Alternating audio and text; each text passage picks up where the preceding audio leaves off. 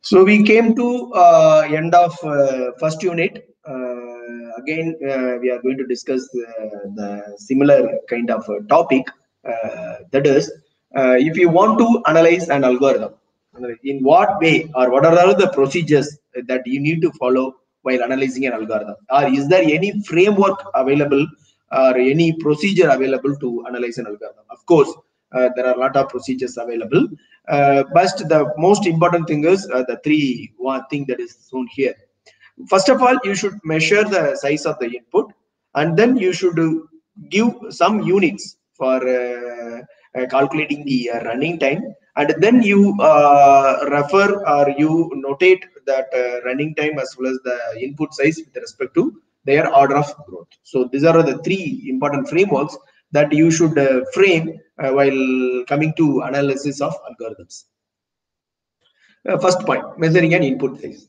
So how to measure the input size, or is there anything is available? Or so I already told that input is in general represented by the letter n, that indicates the input size. That indicates it. So it may be any size. You may not define it. The n should be within this limit. It should be 10, or it should be 100, or it should be 1000. You cannot limit, but it should be a size as much as possible for the given problem. If it is a sorting problem, if it is a searching problem, or if it is locating a smallest element, or finding the greatest of three numbers or n numbers, whatever it may be. So it depends on the problem. It depends on the problem, first of all. Then while we are going to give, or when you are going to evaluate the size or measure the size, you need to represent the size in terms of a polynomial. In terms of polynomial. So there in the polynomial, the n is nothing but the order of input size, or you may say that order of n. That is, there are three ways you can measure the input size. One is polynomial evaluation, matrix operation, graph operation. So using polynomial evaluation, the input should be represented as a polynomial in terms of a degree, or in terms of the number of its coefficients.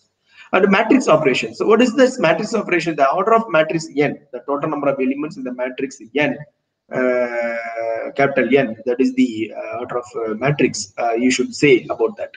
So next, coming to graph operation, it requires more than one parameter to indicate the size of their inputs. That is, what is that required is, it needs more parameter. It's okay. So when you are going to represent the graph for the input size, for measuring the input size, so you need more parameter. So you need to say how many number of vertices your graph should have, and how many number of edges your graph should have. So you should think about those aspects while measuring the input size.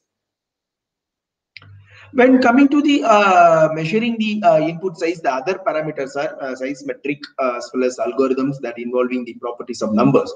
So when you are going for some kind of algorithm, say for example spell check algorithm, so it is one which is influenced by the operation of the algorithm. That is, when you are going for the checking the algorithm, you should check the individual character as well as individual word. So the individual character may be one, but the individual word maybe depends on the number of characters available in the word. So it does the main idea here, size metric.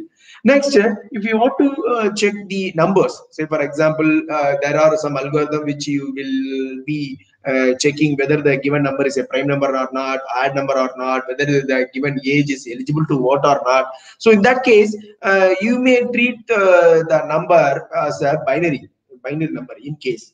Then you should give the number of binary bits required for the representing the input, and this gives the size of the input. So that is, you may treat them as b of log 2n plus 1. So that is the measuring the input size when the algorithm involves numbers. So what is the unit for measuring running time? So you know that in general the time can be measured using second or millisecond, but what is that drawback is there?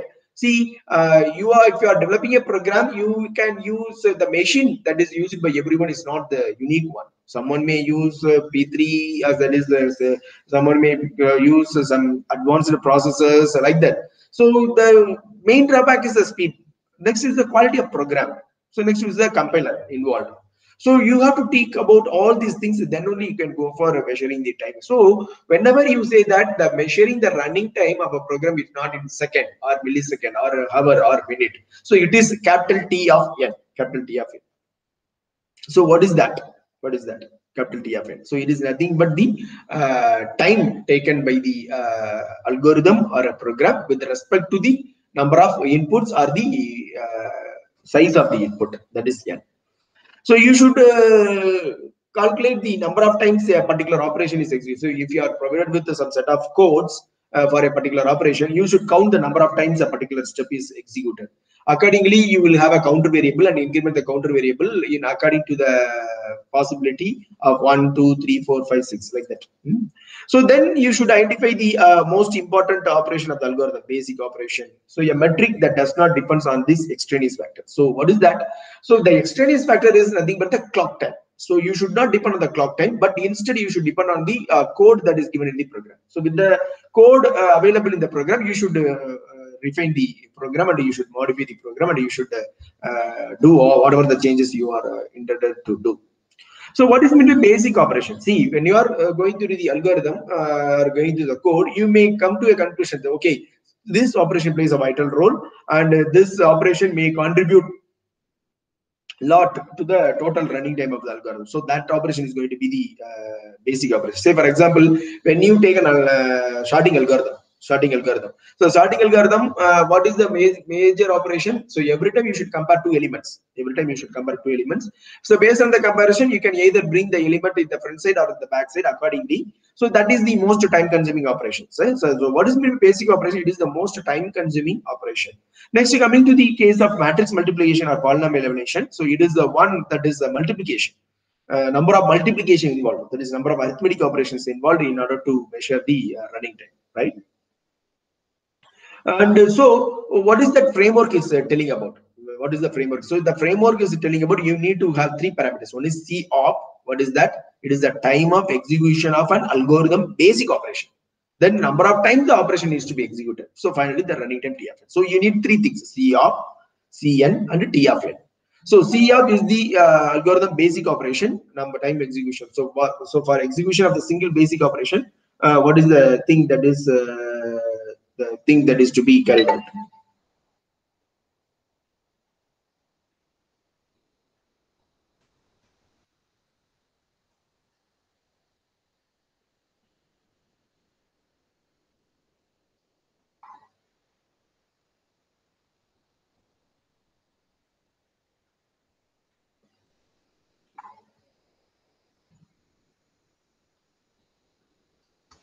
So what is the thing here you need to do here is, see, when you want to carry out the algorithmic process,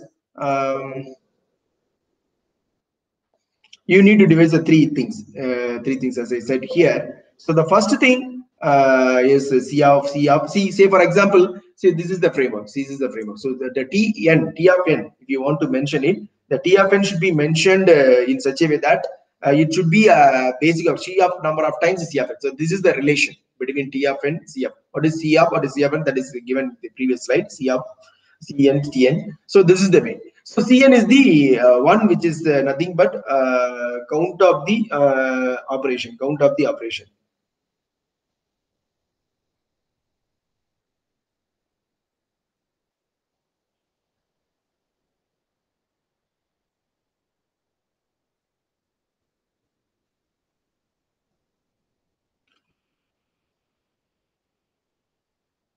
So whenever you can go through the recursive process, you may find such kind of expressions. You find this kind of expressions. Let me say this: T of 2n. That means if the number of input is multiplied by 2, and this, what is that? So accordingly, you should multiply everything. So that is a 4. So that is the way you should analyze the algorithm in a standard form.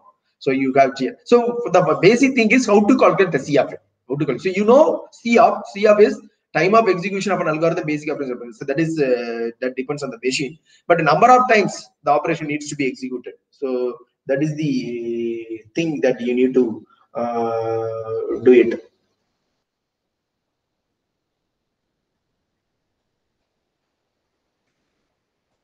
So let me give a simple example. Say for example, if you are having a small size input, so just say for example, the size n is varies from 10 to the 2 like that. So log to n log. So this is the standard function. That's what I yesterday class I told that there are some standard growth functions available. In that standard functions, what you have to do is you can have some standard function. The standard function will be utilized for growing the order. Small size inputs are not considered to distinguish the see you not go for small size inputs. So whenever it is a small size input, it is not having a great impact on the calculation of the running time of an algorithm.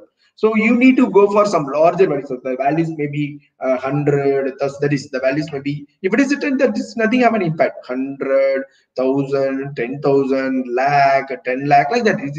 That is the order of growth.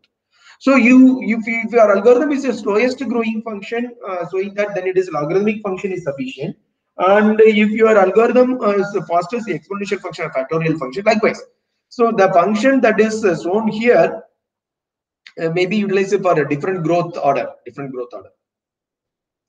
So when it is when you want to find a qualitative difference between two different kinds of functions, so what you can do is you can either increase one function log to so with the value of 1, and you can analyze the logarithmic function, or you can analyze the quadratic function in fourfold. So likewise, you can fold the functions. You can fold the functions, and accordingly you can analyze the functions, right? So I already told that there are 3 case analysis: worst case, best case, and average case.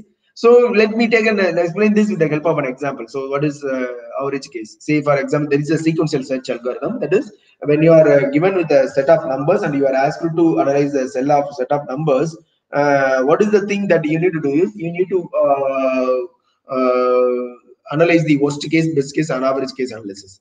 So in sequential search, when you are given with a set of numbers and a key element, then you have to follow a search one by one, the element one by one, and you have to find out a element which is required to be picked up. That is the find out.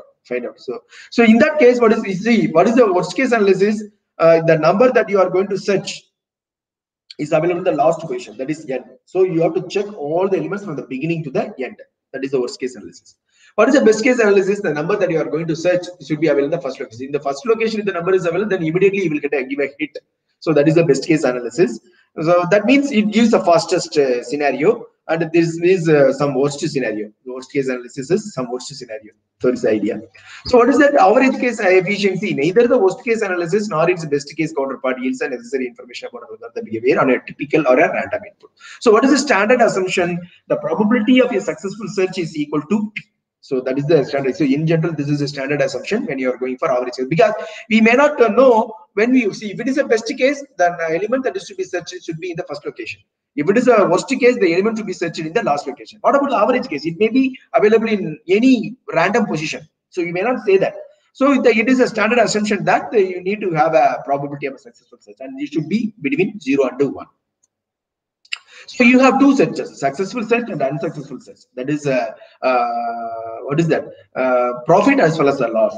So profit, if you represent by P, then loss it is represented by Q, and that Q is equal to 1 minus P. That is in general in a probability theory. So that is a C average of n. That is if you want to calculate the 10 C average of n. So 1 into P by n plus 2 into P by n plus like that. N into, so n into 1 minus P. So finally you got P into n plus 1 divided by 2 plus n. So likewise, you have to calculate you have to calculate the thing. So that is you have to add both the successful search in terms of the given input scenario as well as the unsuccessful search. And you have to add both the thing to produce the average case analysis. So this is not the topic of yours, amortized analysis. Let me come to the asymptotic. So you know that yesterday we saw that asymptotic notation, and we come to the point where you will calculate the thing. So that is recursive as well as that is how the recurrence relation is formed. So the recurrence relation is formed in such a way that, see, first of all, C of n equal to, what is that C of n? It is the number of times the operation has been basic operation has been executed. So if it is 1, if the input size is 1. In case if the input size is n, then it is equivalent to n minus 1. That is worst case analysis is theta of n. So what you have to do, you should calculate it for every algorithms, every step. Summation I equal to 1 to u c t c a. So you have to take it out. So this is the way you have to take it. You have to analyze it for every cases. So for which what you have to do is you need to have an upper limits and you need to have a lower limits, and you need to elaborate it, that is expand it, and you have to substitute. So if you go through the general problem, what is that? You have to design the parameter. So what is the parameter that is most responsible for indicating the input size? Then you should identify the algorithm's basic operation. And you have to check whether the basic operation is executed depends on the input or not. If it is based on the input, you should calculate the average, worst, and best cases. And we have to set up a sum expressing the number of times the algorithm basic operation, and using a standard formula. Standard formula in the sense standard expressions, n log n, log n. Like that, you have to use a standard function. You have to come with that. So that is the another problem, that is element uniqueness problem. What is that element uniqueness problem? Is you should identify. See, you will be given some set of numbers, maybe 100 numbers they will be provided. In 100 numbers, you will find 1 5 times, 2 3 times, 10 5 times, 8 10 times, like that. So what you have to do? So you have to omit the repeated element. You have to pick only the unique element. 1 means 1 time 1, 2 times 1 time 1 2. 3 means 3, 1 time 3, like that. 8 means 1 time. If it is available in 10 to 15 times, but you have to take 1 time. In that case, you need to compare the number of elements. How many number of elements? N number. What is the innermost loop? That is a basic operation, single operation. It is comparison operation. It is comparing. So whether that element is appearing one more time or not. So it is taking one element and it is comparing the element with the neighbor element to the last element, whether the same element has been repeated or not. If not repeated, you have to print the element. If it is repeated, you have to omit the element and you have to print. So that is the situation in case of element uniqueness problem. And for which you need to analyze the element uniqueness. Say for example, if you look at the code, so there are 2 loops. For this for loop, you have the inner loop summation j equal to I plus 1 to n minus 1. Is here if you go this j equal to n minus 1 to n minus 1, and outer loop is summation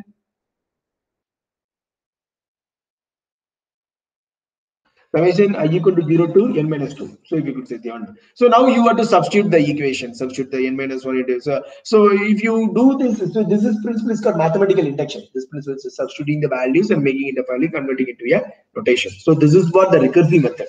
So there are 2 methods that is to be discussed for establishing the recursive. This is what the recursive method. So what is that? See, first of all, this thing is eliminated. In order to eliminate this, what is that? The n minus 1 comes down. So n minus 1 minus this I plus 1 comes up minus I plus 1 plus 1 is already there. Now you have to do some modification of calculation, and you have come with this. Now you have to substitute this one. So n minus 1 coming down, and so after evaluating this expression, finally you got the theta of n square. So in that way, you need to do the t of n solving problem. Likewise for all the problems. So only one problem is enough for understanding the purpose. I think I hope you understand the idea. If you go through the slide, I will upload this slide also. If you go through the slide, you can further understand the topic very well.